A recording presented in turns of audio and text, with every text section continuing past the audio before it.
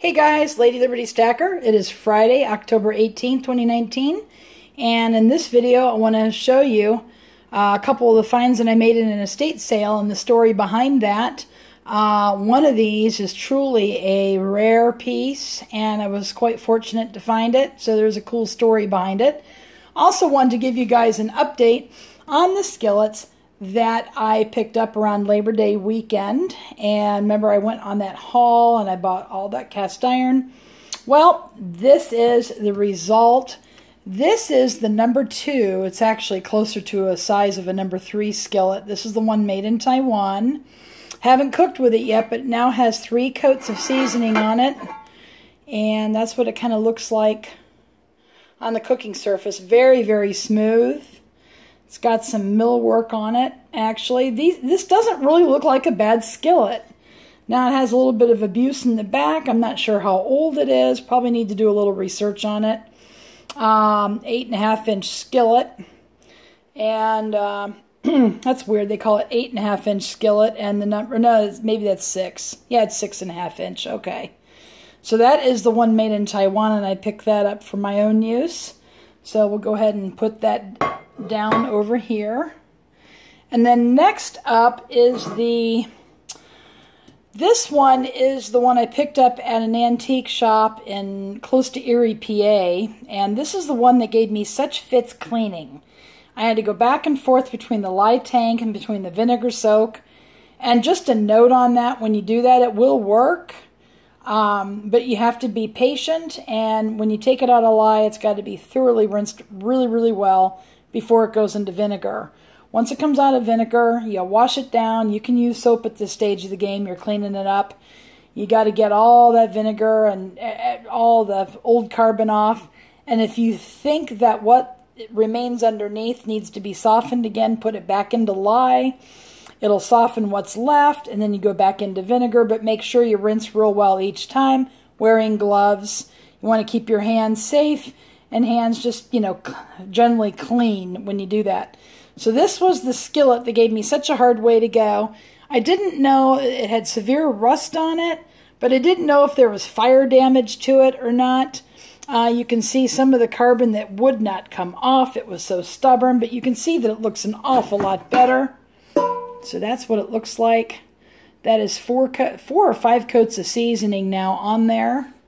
We're going to flip it over. And I did do a little bit of sanding on the surface to smooth it out a little bit. But, yeah, it is very smooth.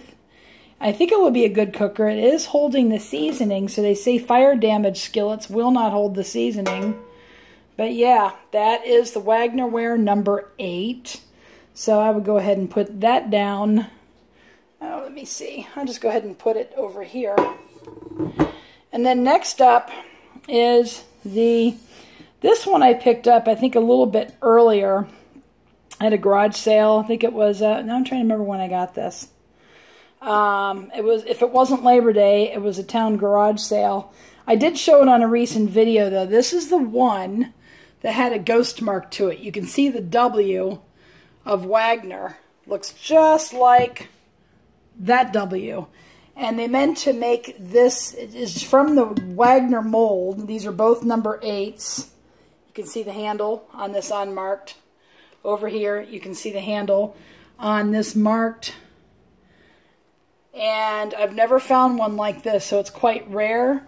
This one has a little bit of a warp to it, but it is really, really, actually very well made. This one here that gave me such a hard way to go did not have the milling in the pan. This one here does. So it makes quite an interesting specimen. Look at that. It's just shiny. It does tend to spin a little bit. But there it is there. You can see that.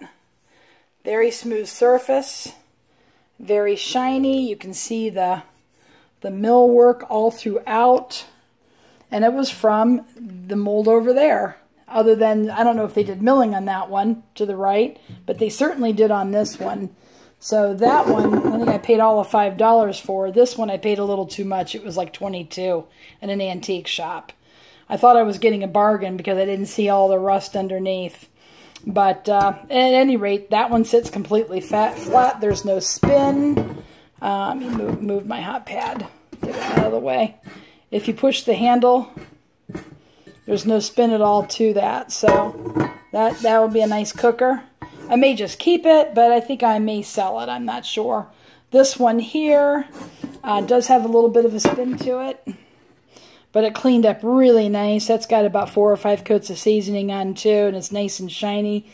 I think the more coats they have, the longer you bake them, the quicker you're going to have the desired effect. I'm not sure what's wrong with my lens there.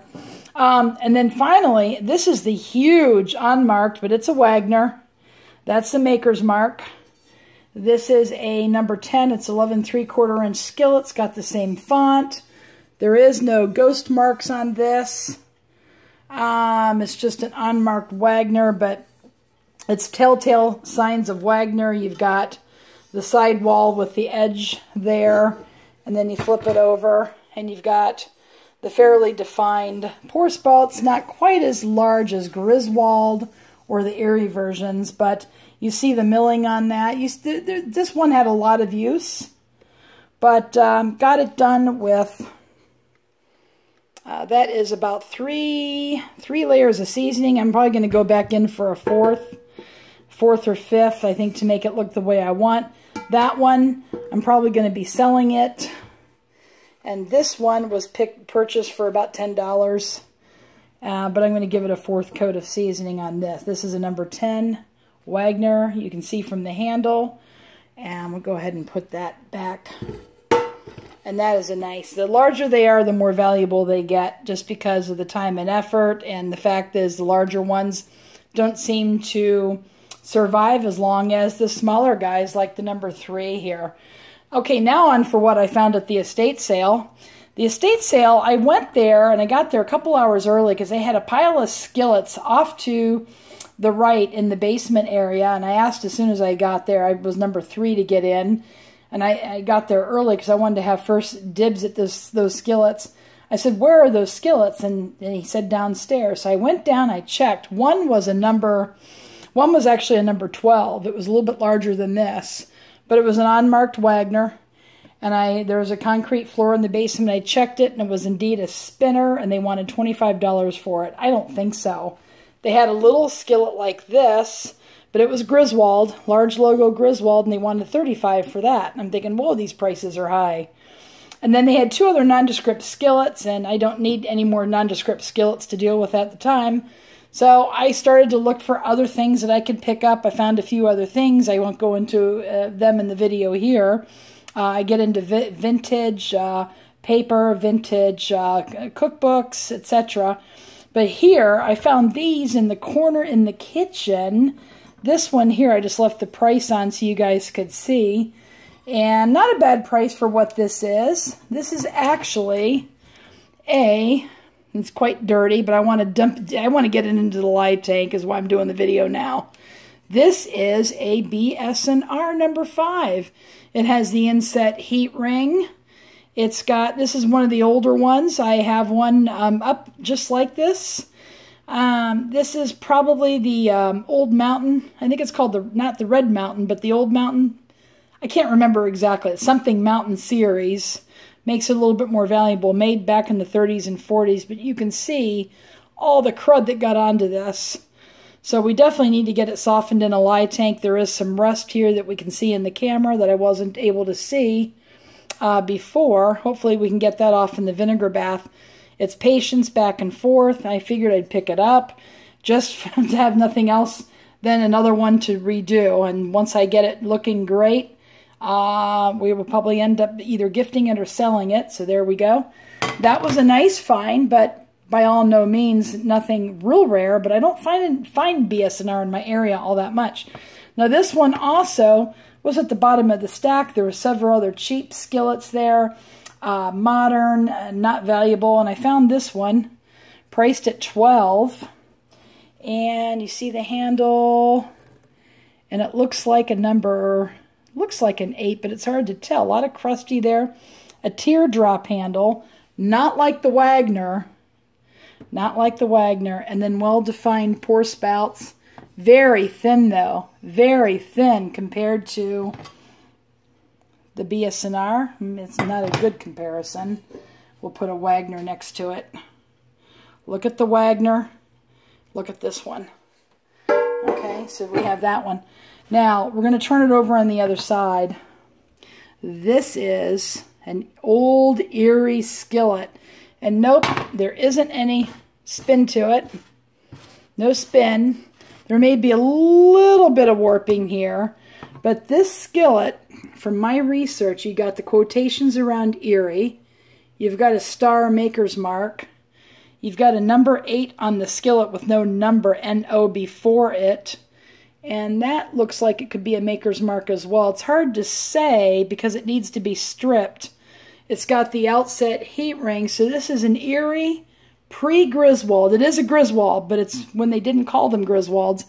It's a pre-Griswold Erie made by the same Griswold company from 1870 to 1890 or thereabouts. It's series number 2. It's got the very definitive handle on it, as you can see there, and 12 bucks. I figured, you know what, I'm going to take a chance on it to see how it cleans up, because if this cleans up really nice, there were a couple that sold by auction on eBay for $163, one that sold closer to 200, buy it now.